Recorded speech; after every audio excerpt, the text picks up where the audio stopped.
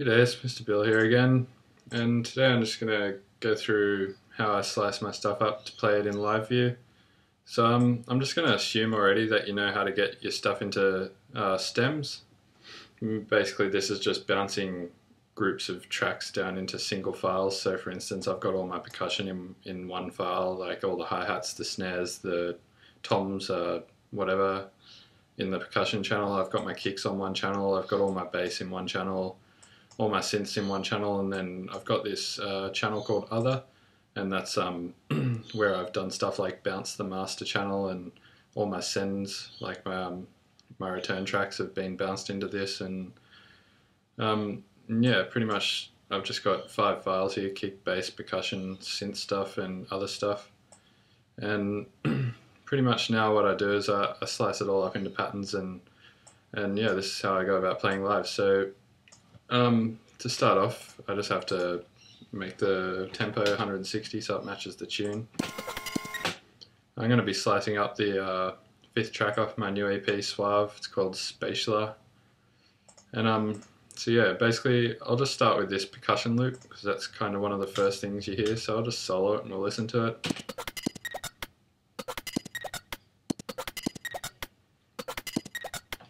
So that's pretty much the whole loop just there.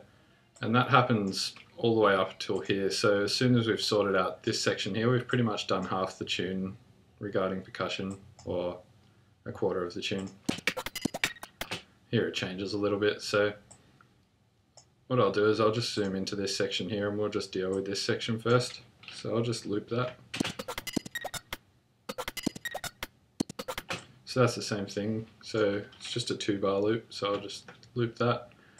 And then what I'll do is I'll cut this up into little pieces. So I'll just click over here on the 3-bar mark and press Command E, and that'll just make this one file now. And then I'll decide where I want to chop it from here.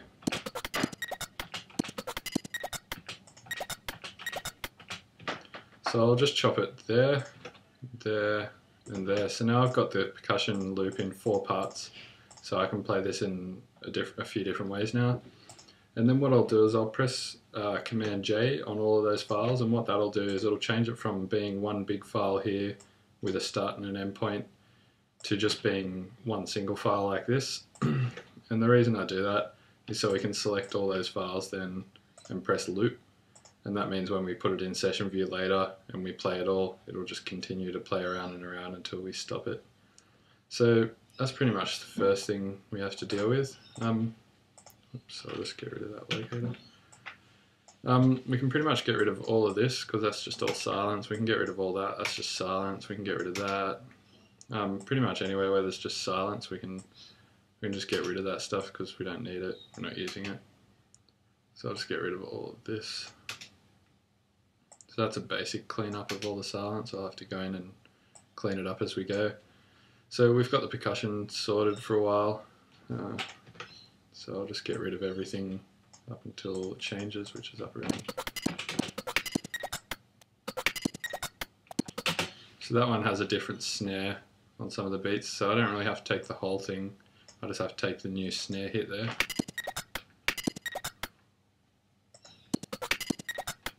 So I'll just take that first bit and we'll go put that with the rest of our percussion over here somewhere. Just there. So we can see here this one has a bigger snare on this beat than this one over here. So I'll just Command J that, consolidate it, and loop that as well. So that pretty much covers everything in that section, except for this. I'll just forget about that, I probably won't want to deal with that live, so what's here?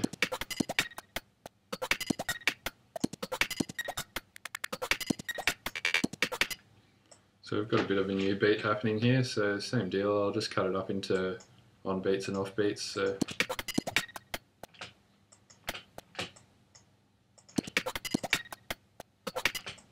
I'll cut that up like that into little half-bar loops, and then I'll just Command J all of that stuff for consolidation, and then loop it all, and then I'll I'll cut all this and we'll paste it over with our other percussion again.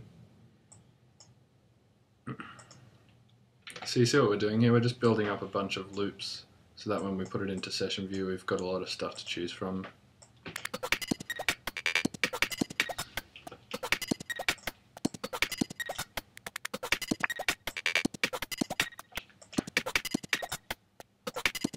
So that pretty much covers all of that stuff.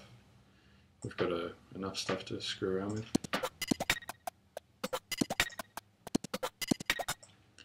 So we've got a couple of new things here. I'll just slice that up. I'll just get rid of that.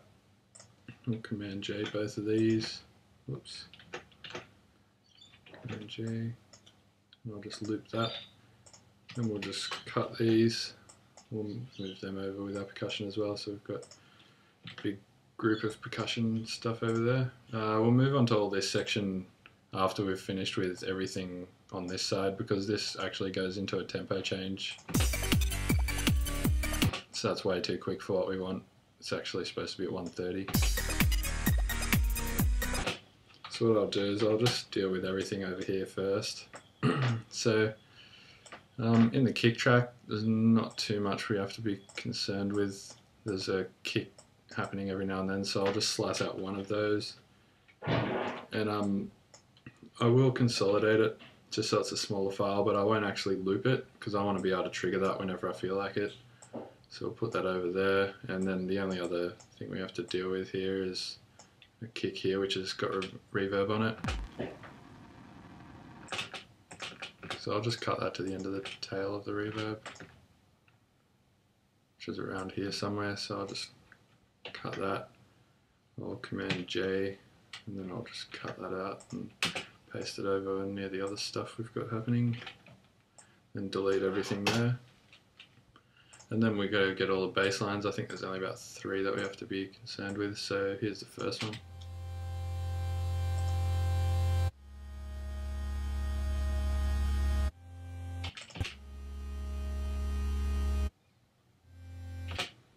So yeah, it's pretty much just this that we have to be concerned with, so I'll just cut that, loop it, and chuck this over here. There's a few different variations of it where it cuts off a bit short, but I won't worry about that. And that pretty much deals with all of that stuff. And then we've got another one here which is just pure sine.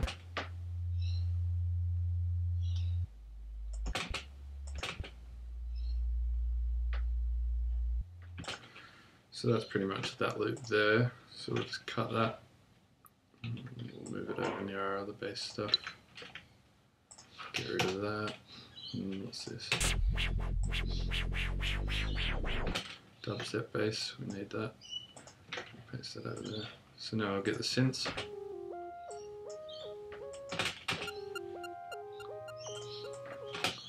So there's a melody, we'll cut that. We'll actually loop that so we can do stuff with it.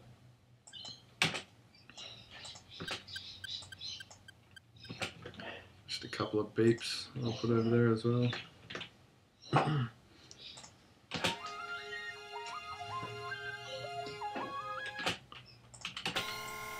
We can get rid of that stuff. Yeah.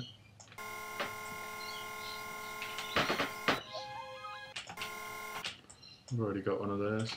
So here's our next melody.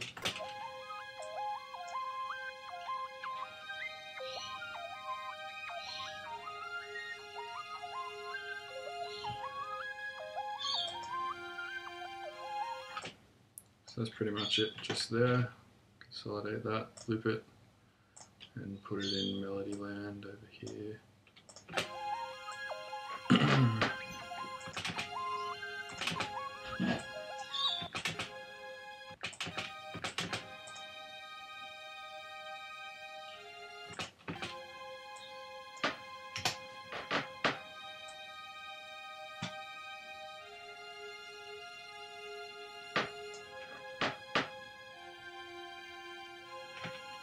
It's just a bunch of orchestral stuff, so we'll cut that, loop it, move it over here. Same stuff.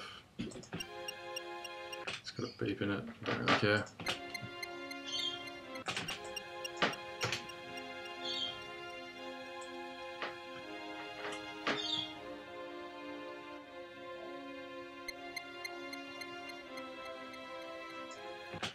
So we'll take that. It's like another variation of the same thing. Loop it. Move it over here. Just get rid of all of that actually. Yeah, we need the harpsichord.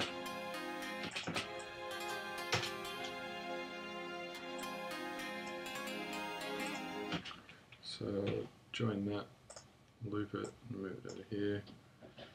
So there's all our melody stuff, and then we've just got the other stuff to deal with now, which is just effects and such.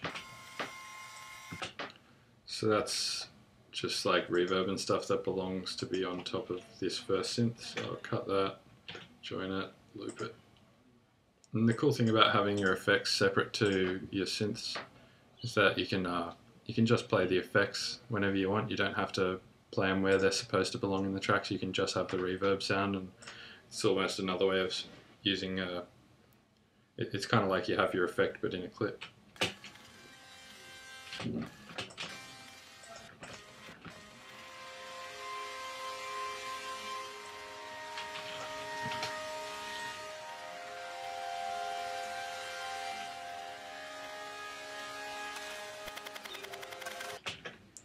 So we've got some more nice reverby stuff there that belongs on top of other stuff.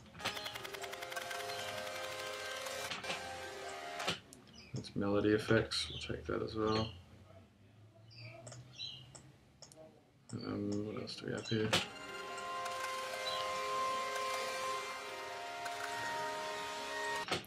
I don't care about that too much.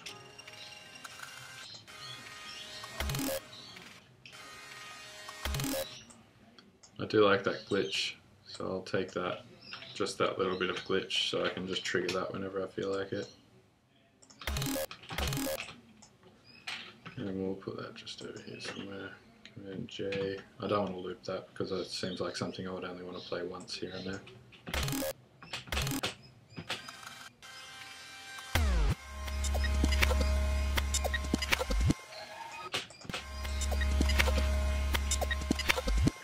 So that's a master bounce. Again, I would only want to play it once, so I'll join it, but I won't loop it.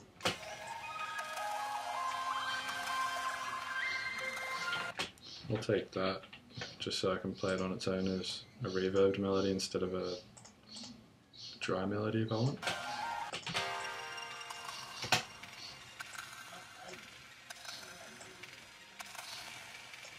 Take that, it's a bunch of nice clicks and pops that I could probably use. Loop it. Move it over here.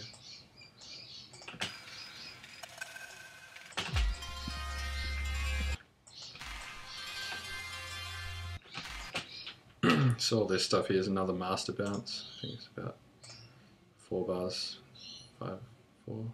No, it's about 8 bars worth of stuff. Wait, 1, 2, 3, 16 bars worth of stuff. Alright, so I'll join that, loop it, move it over here because I want to play that with the harpsichord later. More nice clicks and pops. I'll take that as well. That's a master bounce of some dubstep. Actually, I think we might need to play that with something else. Yeah, I think so. I think that belongs before it.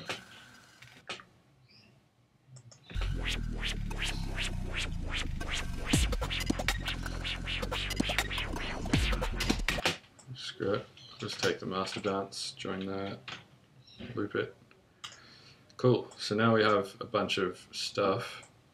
I won't deal with this for now, it's just a bunch of electro stuff, and just to give you the idea, I'll just do all this stuff first. So now we've got all this stuff, we just need to go and name it now, so I'll call this trigger kick, I'll call this one verb kick for reverb, I'll call this bass 1, I'll call this sine bass, I'll call this dubstep bass. This is just so we can identify what stuff is while we're playing. I won't name any of the percussion loops, that's not really important. But what I will do later is give them a color code so I know that there's something I need to do with them. We'll just call this intro, we'll also call the one beneath it intro. What's this? We'll just call this melody effects 1. We'll call this melody effects 2. I'll just call this one Little Glitch, and I'll just call it, to zoom in to rename it on. Glitch 1. Call this one Master 1. I'll call this one Dubstep Master. Call this Orchestral.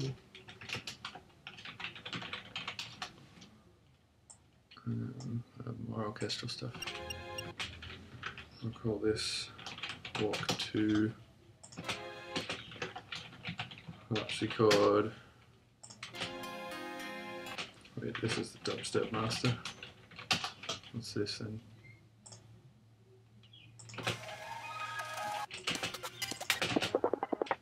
Wait, that's not Dubstep Master, that's just Master Break. Right, it's just Walk Effects.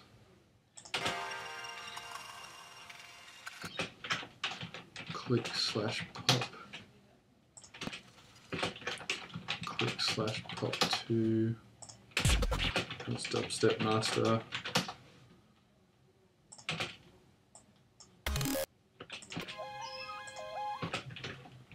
I'll call this Port Melody for Portamento.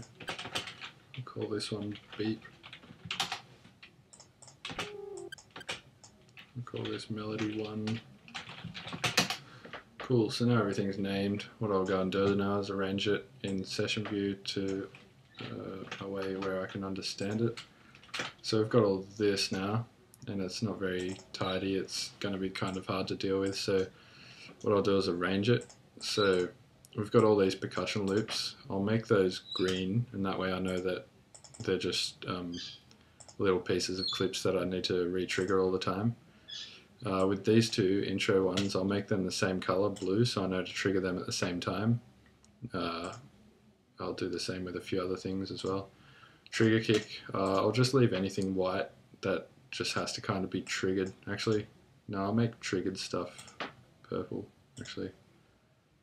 I'll make it an off-colored grey. All the bass, I'll just make that an off-colored green. Melody and Melody Effects 1, they can be the same color as well, so I know to trigger them at the same time.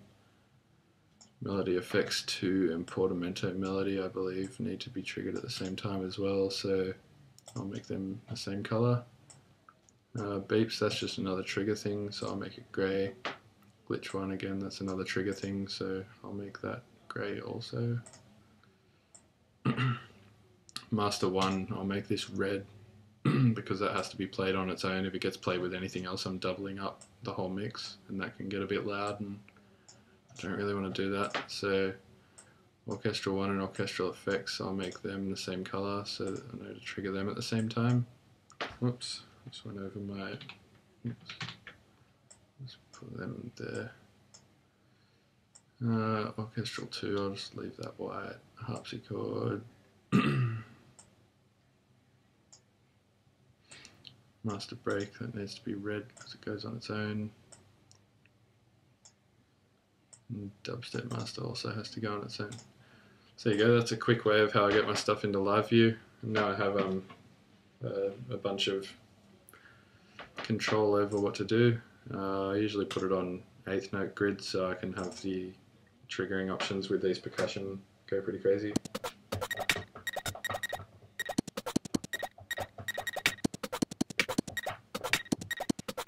So now you can do shit like that with your percussion. So yeah, that's pretty much it. And I'll chuck up the stems in this pack for you guys to slice it up in your own way. And yeah, have fun with it. And yeah, I hope you got something out of this. If you have any questions about it, just send me an email through my website, www.mrbillstunes.com. And yeah, cheers. Take it easy.